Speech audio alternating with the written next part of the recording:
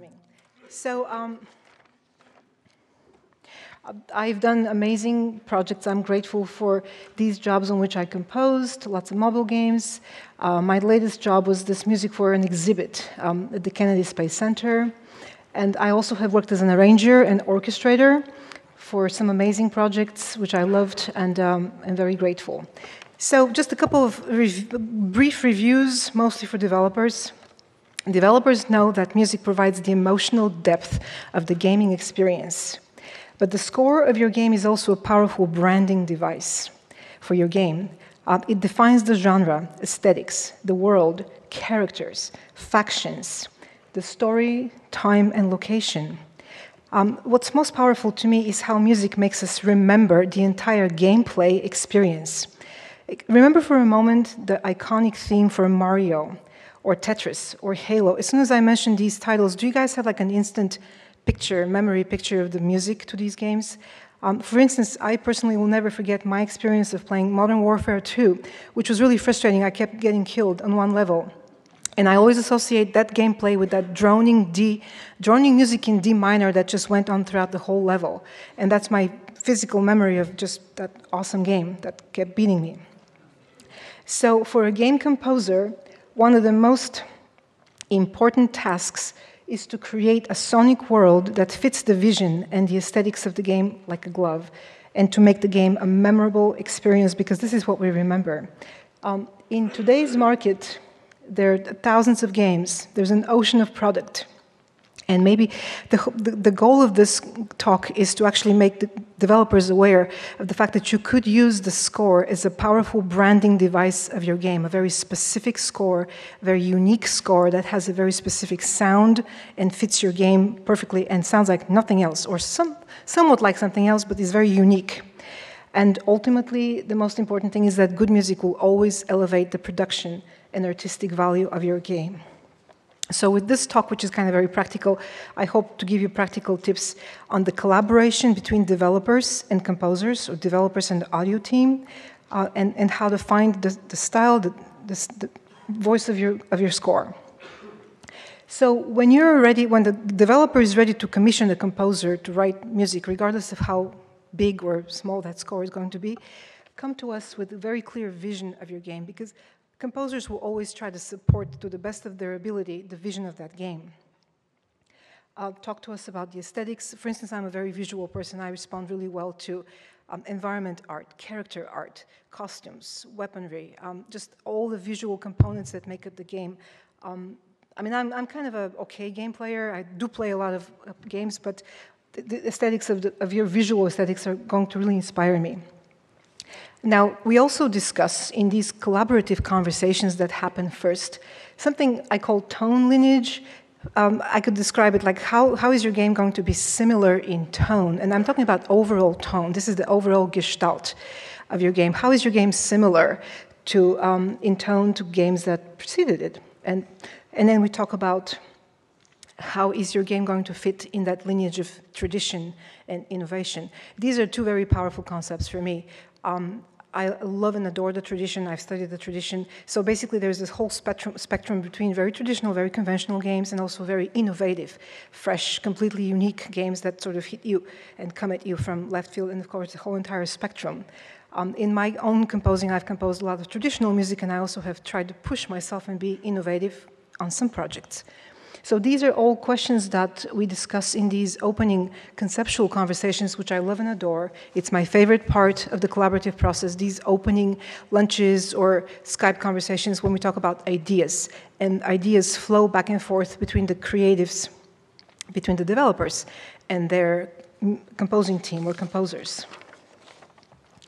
One of the most important goals that I set upon myself when I collaborate with anybody, game maker, filmmaker, is to understand as much as I can about your taste, musical taste. We talk about your favorite soundtracks from similar games, or your favorite soundtracks from your childhood, because all of us are so much driven and defined by our taste in music, our taste in art, our taste in games, in cinema, and as a collaborative composer, one of my biggest tasks is to learn as much as I can about your vision, your ideas, and your taste.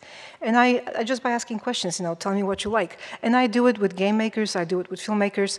It always helps me to understand what kind of music you're most likely to resonate with and respond really well.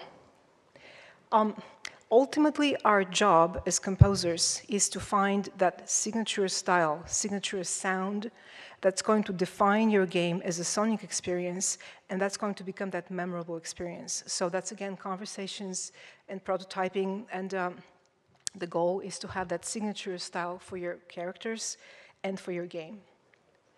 So the kind of questions, so basically the process for me always has been from the bigger picture, which I called Gestalt, kind of coming down and focusing in on more details. So far I talked about the big picture, ideas, concepts, aesthetics, style, lineage.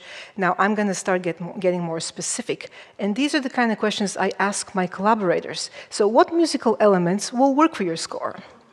And actually, I've been very blessed to work with really articulate game developers, and sometimes I have to kind of ask more questions to get more information. And then the other question, which is just as valid, is what elements do you not want? What elements will not work for your score? And we kind of go and make a list. So basically last year, I worked on this amazing collaborative experience. It's a game called Mayhem. Okay, let me now get this straight. It's a mobile, synchronous, multiplayer, like esports shooter. It got awarded at South by Southwest. I'm proudly wearing the t-shirt today. And so it's like I'll show you a couple of visuals. I wanted to speak about this game today because it was a beautiful collaboration, and the developers were very articulate. It was like one of these perfect situations of beautiful back and forth and collaborative process. So just a couple of visuals to kind of give you a sense of the visual aesthetics. So they were really good with their conceptual guidance in their briefs, and I called out literally from their brief. Everything is a quote. This is what they told me. The game is a sci-fi adventure, not too distant future. The costumes and weaponry blend the past and the present. And so it's not too advanced, not too sci-fi, not too far in a distant future. This is one of the most amazing metaphors I've ever been given by a collaborator. I loved it so much. This was in their brief. More aliens, less Star Wars. So for somebody like me who adores science fiction and really lives and breathes the whole vernacular, the whole fantasy, science fiction, horror, this quote meant more than like hours and hours and hours of conversation. So I would encourage your collaborators to kind of give you these metaphors because they're a powerful tool of collaboration, and they really save us a lot of prototyping and headache. That was also part of their initial brief. So the visual style is a blend of sci-fi and contemporary war game. So this is what they wanted. They wanted the music to be exactly that middle ground, not too sci-fi, which would be too much electronica and synths, or not too much action, which is like the big, because I'm known for doing a lot of action games, like Gears of War, or big strings and big horn melodies. So exactly middle ground, and not too sci-fi. So a couple more visuals. So then we started, so after talking about these more specific details, then we got even more specific. Global considerations for the score. Music is a tertiary audio element. The sound effects and the environment ambiences always take precedence because they're part of the auditory experience. Music is a tertiary audio element. So and then we started getting even more focused on the style. So they wanted a hybrid style, which is orchestra, a little bit of orchestra and electronica.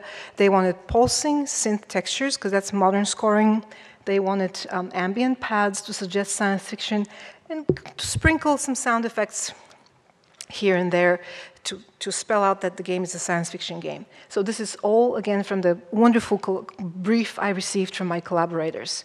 So what they did not want, and this was, again, just as useful as anything else, is they did not want big, soaring melodies, especially no brass melodies. They did not want busy chord progressions, and they did not want bombastic choir, because choir is associated with more like epic fantasy, and they did not want that. So I'm going to go ahead and play you a little bit of the gameplay just for fun, and then I'm going to play the music, so you have a chance to see the visual, and then you have a chance to focus on the music. So here's a little bit of gameplay from this shooter. Okay.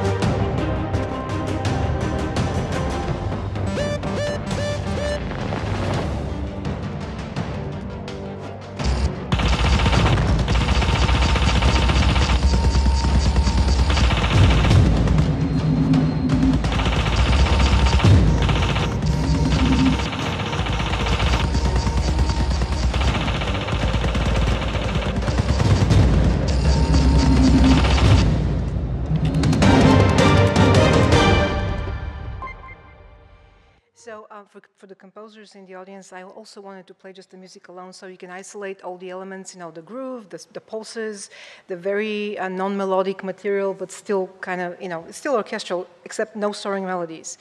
So this is for, okay. All right, just a minute.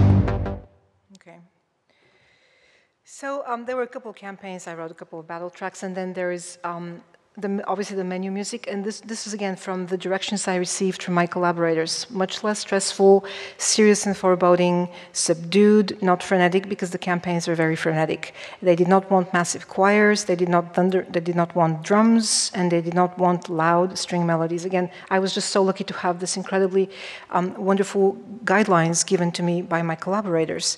And this is what I did with these guidelines.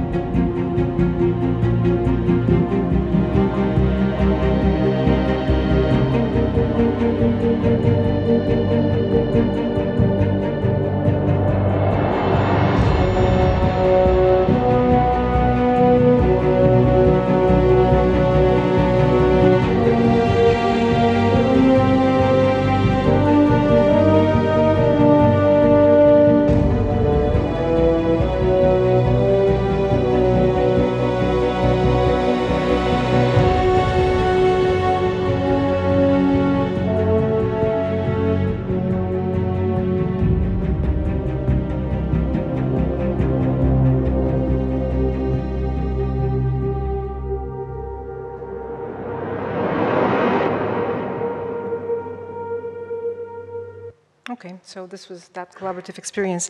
I wanted to now switch gears and talk about another fantastic collaboration, which is my most recent job. It's not a game, it's my music for a museum exhibition at the Kennedy Space Center.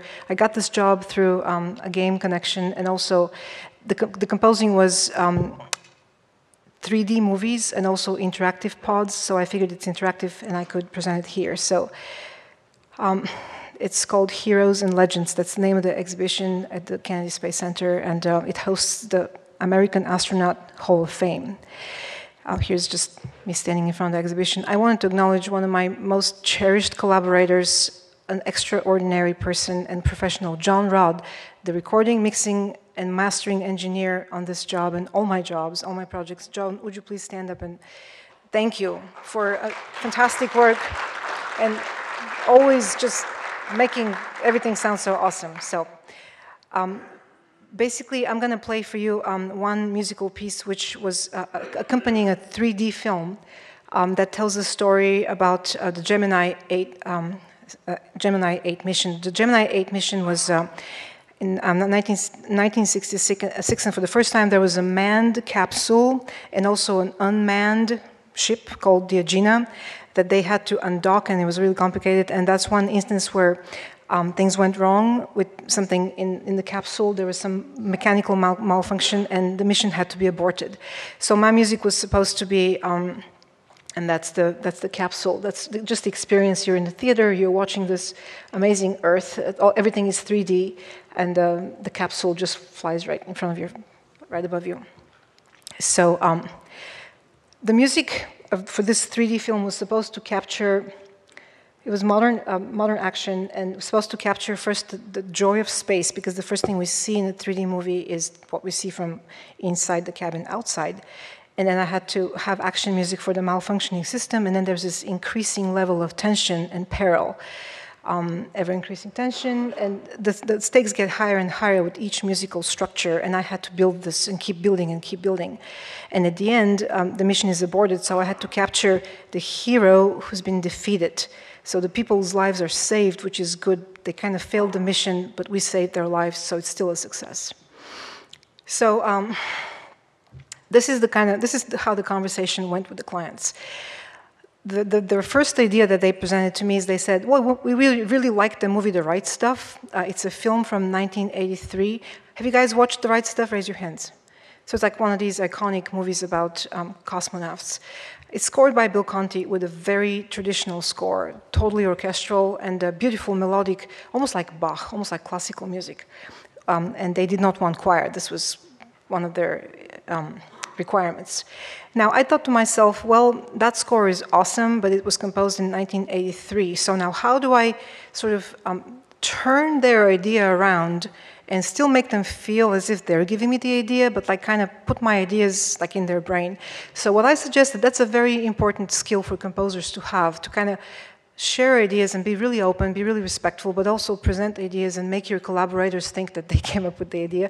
So I said, how about we approach this entire score and make it modern and timeless. So the timeless component is going to be the classical music, classical big strings and horn tunes and melodies and classical chord progressions, almost like Bach. So we have that classical component, which is our timeless component. But as far as the modern sound is concerned, I mean, all of us have grown basically listening to these very modern, pulsing, electronic percussive scores. So I felt compelled to have very strong percussion arrangement and synths. So that's how I combined the traditional melodic themes for the heroes and orchestra with very modern arrangement with busy percussion and synths. And it worked beautifully. So that's how I sort of turned their idea around and added my own input, and they totally went, I mean, they just really loved the music. They went with the idea. So I cannot show you the movie because it's part of this 3D thing, so I'll just show you some screenshots from a very early rendering of the movie that I was given. It just shows you mostly the inside, the astronauts, and that's the capsule and the Agena undocking, and they spin. That's another visual. So here, I'm going to play the music. And there's like 7 structures, beauty of the space, and I'm going to point as the music progresses. You'll hear it very clearly. It's really, the music tells the story very clearly. So let me now play this music, and you can imagine the story that the music tells.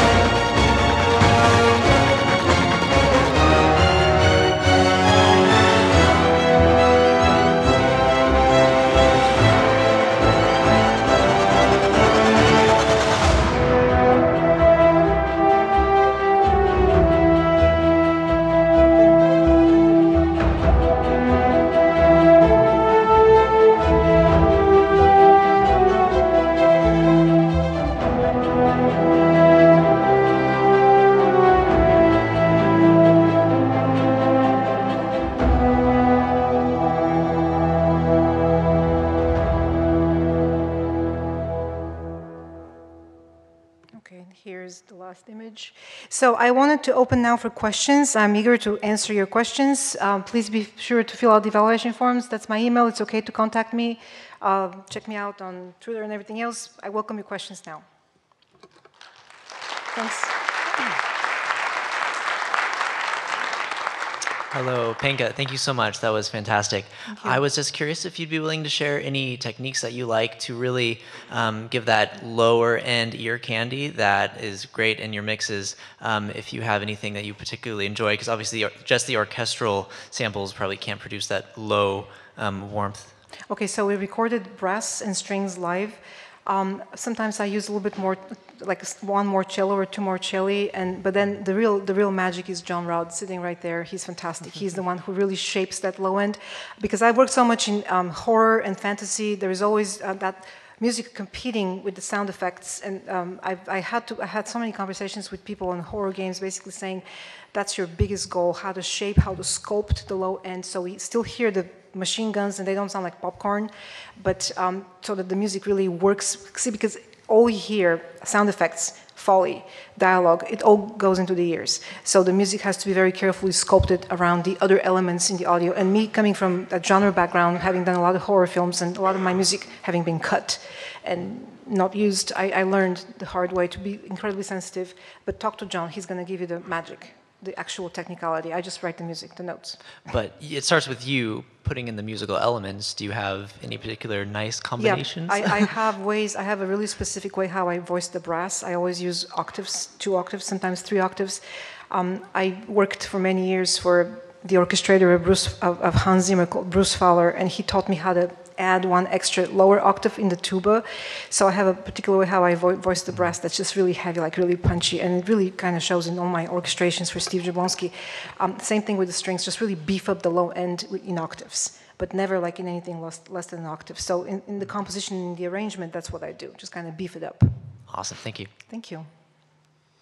Hi, so for the developer who may or may not be somewhat musically inclined, do you have a sense of that you prefer to have direction from them in non-musical terms like timid, warm, sensual, or that you would actually, to what degree are you open to very specific, like I want this to be an oboe? Thank you. This is a perfect, awesome question. Thank you so much. The best collaborative process is if the developers speak with their composers in terms of ideas. First, talk to us about ideas. Talk to us about emotions, mechanics, storytelling, tradition, innovation, the large, big concepts. So that's the one aspect of wonderful collaboration. The other collaboration is music. Just give us like 5 MP3s and say, well, I really love this. Follow, I like this about this. I don't like this about this other thing. So when we have both the concepts and the music equally represented, music in terms of style guide from previous games or movies, this is just the best because we know your concepts and your vision, but we also know the kind of music that speaks to you and you feel is going to represent your game. So if you only talk to us in words, then words are slippery. I mean, we could talk about music and I'd say one thing, you interpret, so there could be this misunderstanding. But when it's the sense of concepts and aesthetics and ideas, also reinforced by your favorite music that you feel is going to fit with the game.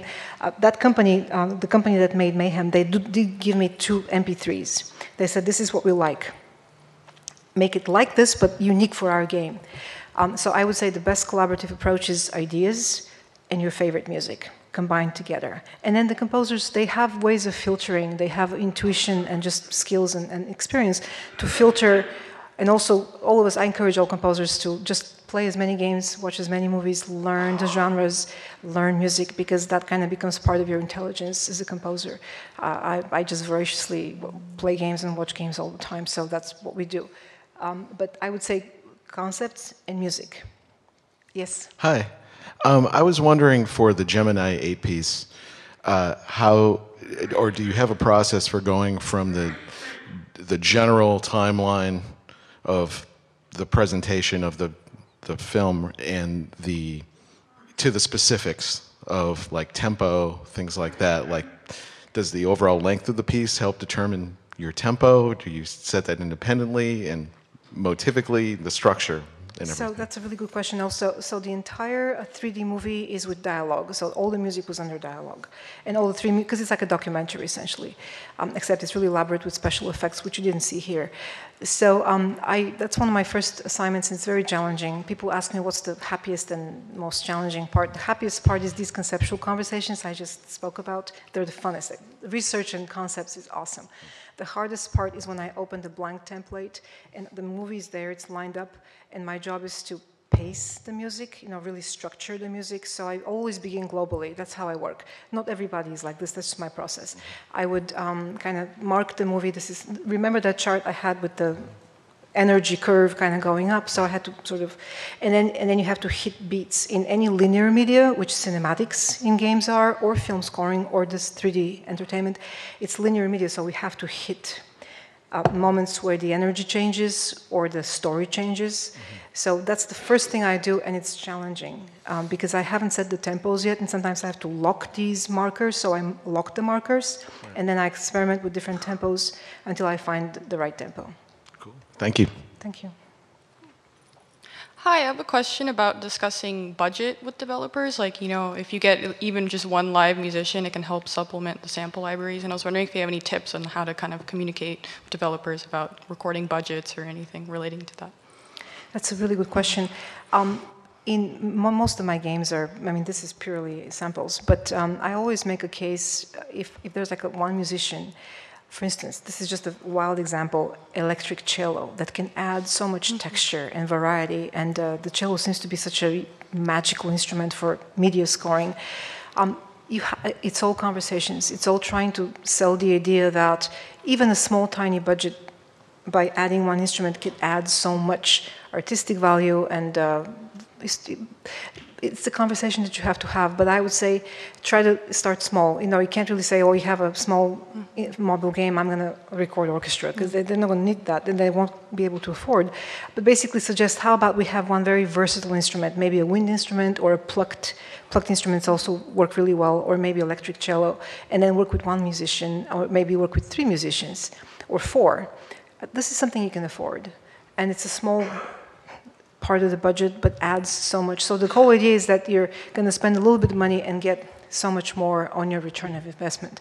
That's how I would approach it. That's how I've always approached it for all these years that I worked. I still work with a lot of independent games and mobile games and indie films, and the pitch is always the same. Let's just spend a little bit of money and get fantastic live cello player.